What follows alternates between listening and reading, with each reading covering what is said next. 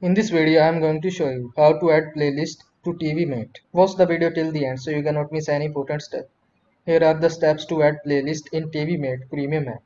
Number 1. Click Settings, the gear symbol at the bottom left of the main menu. Number 2. Click Playlist. Number 3. Click Add Playlist. Number 4. Click Extreme Codes. Number 5. Enter the login details you received by email. These are the following 3 details: server address, URL, username and password. Number 6. After you have entered your login details, click Next. Number 7. Tvmate will process the credentials.